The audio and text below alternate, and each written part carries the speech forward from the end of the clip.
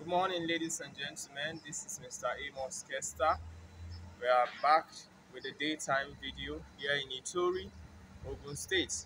So I'm going to give you a full view of this farm and how aesthetic the farm is, and also take you into the farmhouses. Now, by my left is the gatehouse. That is the gatehouse for the farm where the security personnel resides, and this is actually the bar.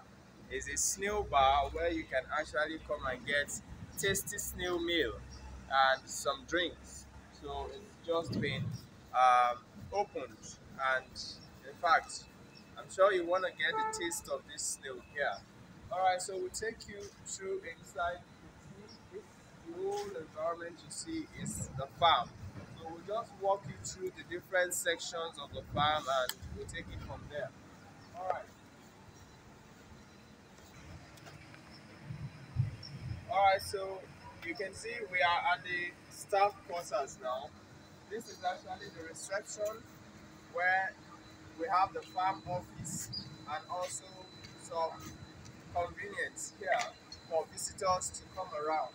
We have office for the director and also the office for the receptionist. So this is what it is. Then you look at those rooms there, those are the staff quarters. You can see room 1, 2, 3, 4, and 5. They are all for staffs. So that's why I said this farm is one of the most beautiful farms we've actually established. So you can see on this part, that's the greenhouse. You can actually take a path like this to the greenhouse, which we are going to do.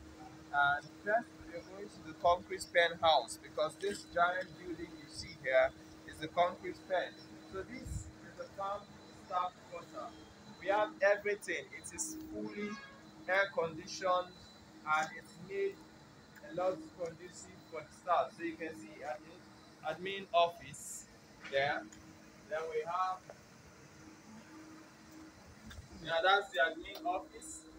Don't worry, you can see it from far.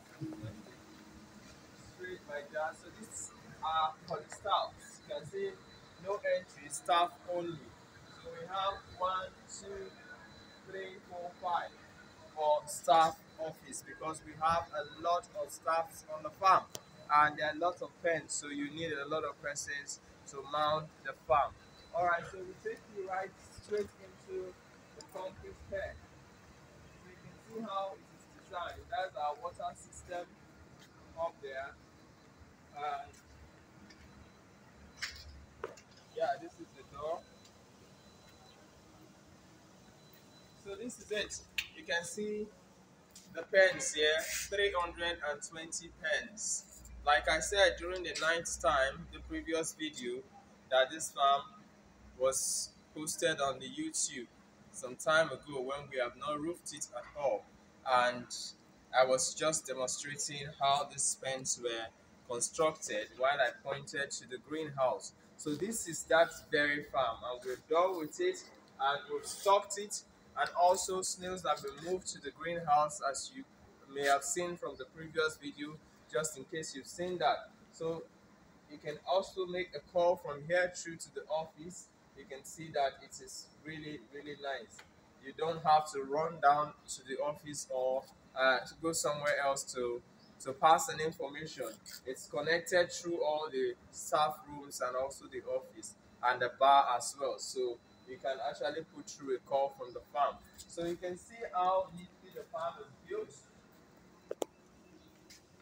and the work pass is so free that you can actually do anything you want to do. So this is actually the middle part of the farm. Yeah, there's the middle of the farm. So you can see you either go right or you either go left, whichever way you want to access the farm. So this is a really, really nicely built farm that we did here in Itori, Ogun State. Yeah, some persons may say, why all this luxury in the farm? Yeah, but one thing you need to know is whatever is worth doing is worth doing well. Yeah, you may not have the resources to do something like this, but some persons have it in abundance but don't know what to do with it. Yeah, because you may say, okay, this is actually a risk. How can someone spend all this amount of money for snail farming? Life itself is a risk. Getting married is a risk. Staying alive is a risk. Whatever you do is a risk. The money we've spent or they've spent in putting up all this facility you're seeing in this video is not enough to buy one car, one Range Rover. And you have people that have four, five, six Range Rover. You have people that have two, three, four Benz. So you can see it depends on the risk you decide to take. Because with this risk, you have returns on your investment. But getting a car worth 100 million, 80 million, I don't know how much return you get from that. So life itself is a risk. It depends on how you calculate the risk you're going into. So for this, the client is already seeing the results because we've stocked this farm for quite some time now, and the results are already flowing in because the snails are producing, the young ones are doing well, the breeders are laying efficiently, and the greenhouse is also doing just fine. So you can see that this risk is worth taking than some other risks that some persons with lots of money would take, because that car is not going to generate you much. And of course, even if you want to use this for an estate, though the money spent here will not build you an estate, but even if you were to build an estate with it, this will give you faster returns than how much that estate will generate for you within the same period of time. So life itself is a risk. It depends on what risk you want to take. And whatever risk you want to take, make sure it is a calculated risk. So I just want to get that part done because the farm is so sophisticated. Yeah, there are some things I came to meet that I actually didn't expect, but I think he's a client that has taste and he wanted to build things the way he wanted them. But we are solely responsible for the farmhouses. So these are the pens which you have seen in several of our videos. So we're going to take you to the greenhouse and show you how it is built and also how functional the greenhouse is. So we'll move you out to the greenhouse. Alright, so you can see this is the part that leads to the greenhouse. It is so neatly done that even when it rains, you don't have to worry about your shoes or whatever you're putting on. Now this is another part leading to a bush bar. Hopefully, I don't know if we take you there, but you can see there's a thatch roof over there. That's a bush bar, a small hut where you can actually have some good time. So we'll just take you through to the greenhouse and we'll see you inside the greenhouse. Alright, so this is the water system. So you can see our surface pump here. The pressure is something else inside this greenhouse once you put on the sprinklers. So it is very humid and conducive for the snails. So we'll take you right in so you can see we're still on our path, and here we are.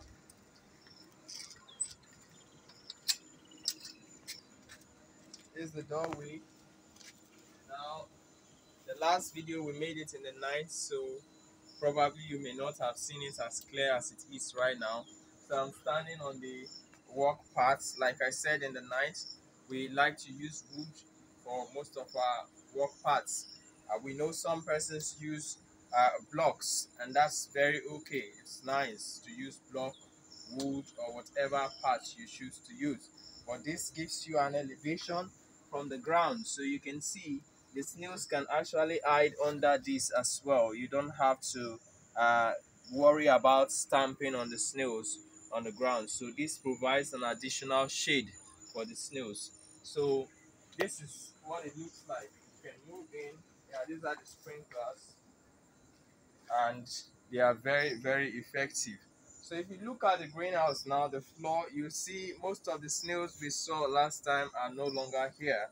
These are the platforms. So the snails have actually gone under the platforms because that is the purpose they serve.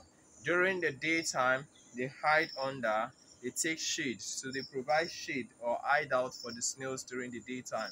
And at night, they become feeders for the snails. So the snails come on top to feed from them, just like the previous video we made. So that is how it is managed or operated. So this is it, and you can see the vegetation. The snails are actually doing justice to it, and sometimes we actually go in to check for mortality, that's why you see that some of the grasses are a little bit brushed, because probably once in 2 weeks we check for mortality to see if there are any dead snails that are not seen, so they don't pollute the environment. So you pick those ones out, because snails normally die even in the greenhouse, just like in the pen house. So we'll only be deceiving you if we tell you that your snails will not die in the greenhouse. No, that's not true. Death is a natural occurrence. So just that they don't die in alarming rates. So definitely mortality will occur. Anything that lives dies. And also animals that produce in mass, large quantities, they also have a higher rate of mortality than the ones that produce minimally or just a few. Probably like the cattle, the goats that will produce one or two or three. The mortality rate is lower. But for snails, you already understand that one snail can give you as much as 50, 100, 200, depending on the species of the snail. So an animal that produces in such high capacity, the only way God decided to control the population of that species is by raising the mortality rate. So you shouldn't be much afraid when you have a slightly higher mortality. Although with poor management, you will have really high mortality. But well-managed snails, mortality is 20%.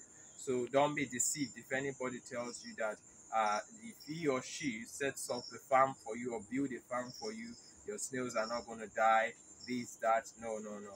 That's not true. Death is a natural occurrence. But whatever the case is, what is being produced is 100 times more than what you are expected to lose a week or a year. So that's the whole idea about snail farming. And don't forget that we still don't have vaccines for these animals. Unlike other species of livestock that are conventional to us, we can actually administer vaccines when they are ill, when they are sick. We can provide treatments. But with these animals, we're still working on seeing how to get them treated or get an accurate sign of ill health in the animals, because with snails most times you don't even know when they are sick. You only know that when you are having high mortality rates, then you know there's something wrong. But to see and look at the animal and say this animal is sick, even if you notice that, to revive it is almost impossible. So these are some of the realities in snail farming. We have been into it for 10 years now, so of course we are still learning in the business, but I can tell you a lot of things about snail farming. So that is the way it is. So you can see this is the green vegetation, and the snails are actually thriving very fine inside. So we'll just take you to the extreme end and bring you back right out.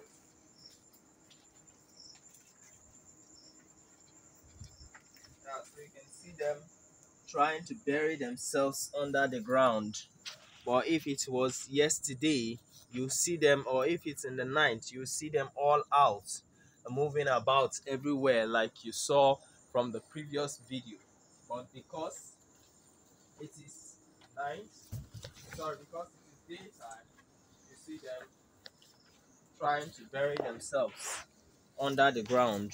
So some will go under the leaves, some will go under the soil, and so on.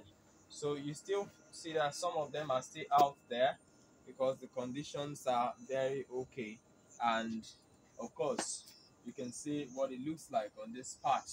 So the environment is cool. We have watered the environment, so you can see the water here.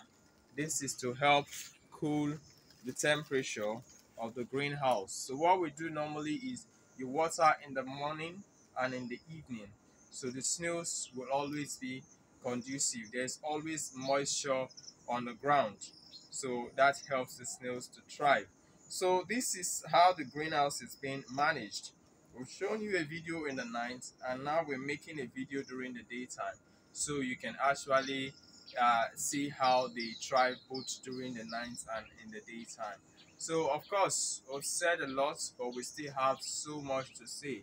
So but that cannot be said all in one video. So probably the next video we'll make will still tell you more, because because we are learning new things, and so we are also improving our standards. So until we come your way again, thank you, God bless you. And the number to call, just in case you want to reach us, is +2348068525032, or you can go to the description below the video and get the number because it's always written there. All right, until we see you again, thank you and bye bye.